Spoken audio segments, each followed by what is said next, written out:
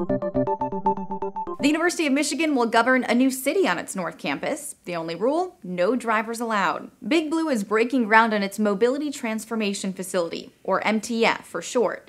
The high-tech complex will be 32 acres of fake city streets with one purpose: testing autonomous cars.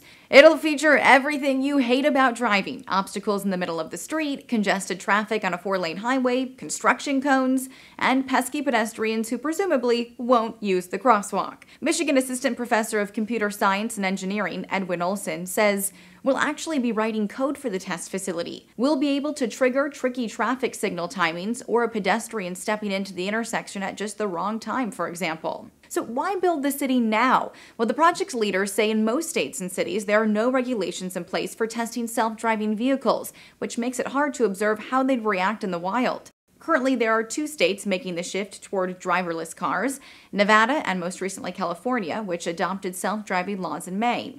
Current regulations only allow for manufacturer testing at the moment. However, what will be unique about Michigan's facility is its networked infrastructure. Researchers explain they plan to create a city in which all autonomous cars operate together to achieve a safer and more efficient driving experience.